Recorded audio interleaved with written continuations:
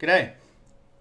Well, I know it's been a long time since I made a proper video, and that's simply because I need to upgrade my computer because the FPS is too chunky to bother making proper cinematic style videos, as you can probably see here. But for this one, I just want to do a little explanation of how much work is involved in the nuclear project that we're undertaking. And also I want to share the world save at this point in time. So at the end of the video, I'll drop a link and a little explanation on how to get the save file, and I'll also share my unmodded playthrough as well. So what are we doing here? We are doing all the uranium in the map to make 472 nuclear power plants. This factory you see here laid out is not going to be the actual nuclear power plant with the power plants in it, with the reactors. This is going to be just the nuclear fuel rod factory, which is why we've made it look like a nuclear fuel rod. What we've laid out so far is 156 manufacturers up the top here, and they're going to be the final stage of production for the nuclear fuel rods. The rest of this factory is going to be filled with everything else that needs to make those nuclear fuel rods. Some of the production we've done is in the main base over there, and I'll go through that now.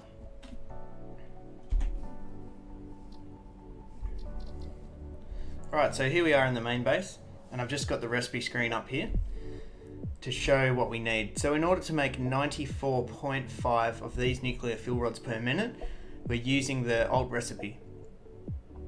Now we need 1,575 of these encased uranium cells per minute, and we haven't started the production on these yet.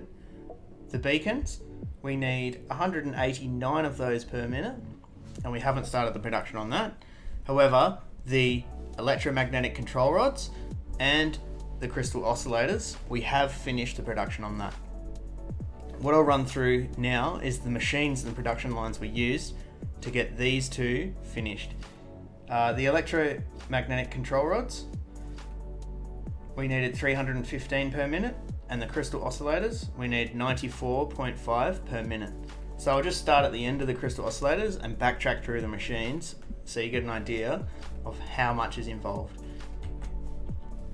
Rightio, so here we have 50 manufacturers making the crystal oscillators. These 50 manufacturers making the crystal oscillators on the alternate recipe,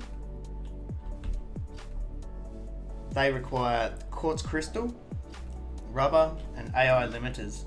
937 per minute of this quartz crystal, 660 rubber, and 93.7 AI limiters per minute.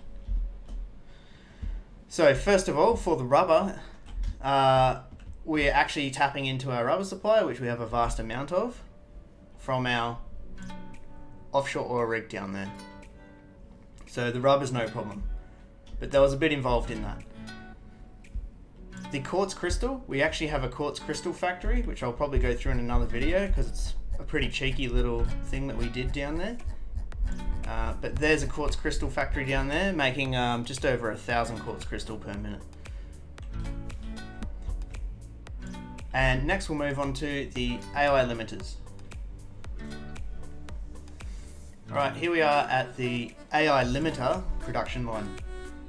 We need 94 per minute for the crystal oscillators, and this setup here is 30 assemblers, 2 sets of 15, and we're actually making 150 AI limiters, but we're using the excess for computers at the moment. This setup here uses 750 copper sheets per minute and 3,000 crick wire per minute with 30 assemblers. So that's the AI limiters. Now, obviously, we need to manufacture the copper sheets, so I'll show you some of the copper sheet setup that we have. Alright, Here we are at one of two copper sheet production lines. This production line has 52 refineries making copper sheets on the alternate recipe, which uses 1170 water, we're unpackaging the water here, and 1170 copper ingots, and it's making 1170 copper sheets per minute. We actually have two of these setups. Alright, so here we are at the quickwire production line. Now, we are using in this quickwire production line 780 caterium ingots, which is one belt, and 5 belts of copper, so 3,900 copper in 104 assemblers to make 9,360 quickwire per minute. We're using 3,000 of this for the AI limiters, and we're using a whole bunch more of it for computers and the high-speed connectors, which I'm going to go through in a minute. And just a quick recap. We're using 2 pure nodes of caterium in this factory down here in 65 refineries to make the 780 caterium ingots per minute. So this is all still involved in the production steps. Alright, so here we are at the electromagnetic control rod production line, where we've finished the final stage to give us 315 electromagnetic control rods per minute. This production line has 32 assemblers. It requires 320 stators per minute, which you can see here, and it also requires 160 high-speed connectors per minute. So we'll go through what the high-speed connectors required and then what the stators required. Again, this is all to give you an idea of how massive these production lines end up being when you backtrack.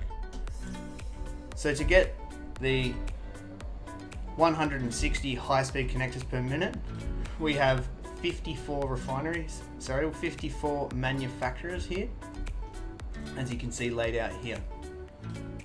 Those 54 manufacturers take 4,860 quickwire per minute, and you've already seen the quickwire setup, so that takes a vast chunk of that quickwire setup.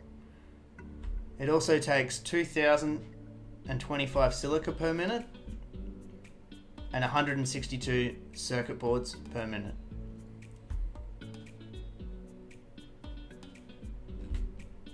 Alright, so the silica setup is just here, and we're not doing anything fancy with the silica setup. We're just doing constructors for this because we have plenty of quartz at the moment. That's 54 constructors making 2,025 silica per minute. Right, so we'll move on to the circuit boards. Here we are at the circuit board production line. Now, this production line produces 700 circuit boards per minute, and we are using only 162 of those circuit boards per minute for the high-speed connectors. So not everything in this production line is for the high-speed connectors, but you get an idea of how many we need. We've got 52 assemblers here, and it uses 1,540 copper sheets and 1,540 silica to make the 700 circuit boards per minute.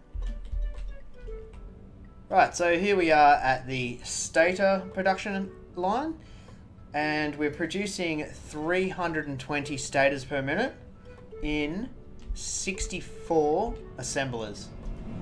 Which you can see going across here, all the way across the top here, and all the way down the bottom here.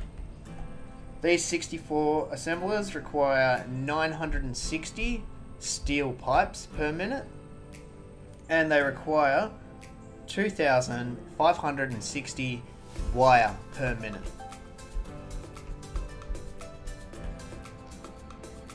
Over here we have just one of many different setups that are making pipes. This particular one is just supplying the pipes for the stators, the 960 we need. This set of 52 constructors, it actually makes 1040 pipes per minute. That's because it uses up 2 780 lines of the steel ingots perfectly, and it's always good to have excess, and we can use the overflow splitters to use the excess pipes that we don't need, which are going over there to the stator production line. Now, as far as steel ingots go, we have a steel factory in the grasslands, but our biggest steel factory is down here, and that's another factory that we've built that we'll cover in more detail in another video. But we're making a hell of a lot of steel down there and 660 plastic. And the purpose of that factory was to use a few of the alternate recipes that aren't really used that often. But that's where we're getting a lot of our steel ingots from. Alright, so as far as our copper wire goes, I've covered our copper wire and cable setup in another video, but I'll just quickly show it here. We have 5 lines of the copper ingots going into the quick wire setup over here. And we have 4 lines of copper ingots, or 4 780 lines, going into a whole bunch of constructors.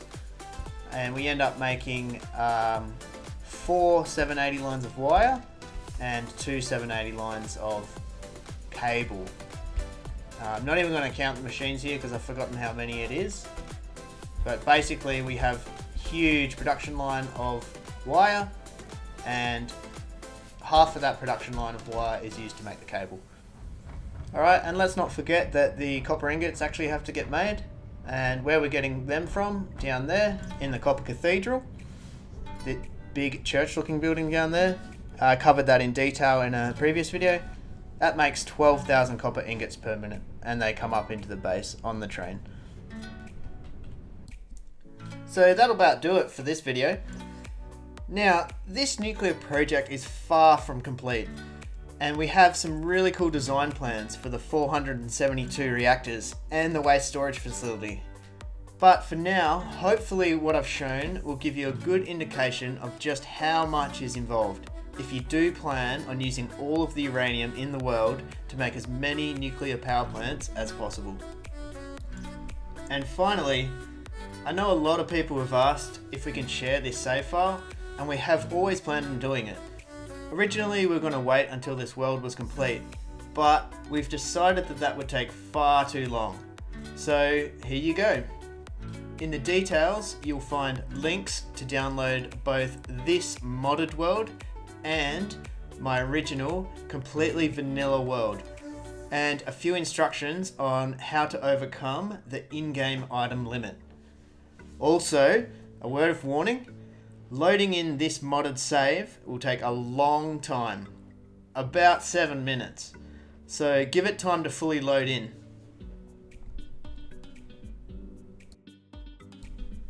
One last thing guys, I have been planning on buying a new beast of a PC in a hope to fix up some of the FPS loss, so that I can start to make proper cinematic style videos again. This shouldn't be too far off. Until then, catch you later.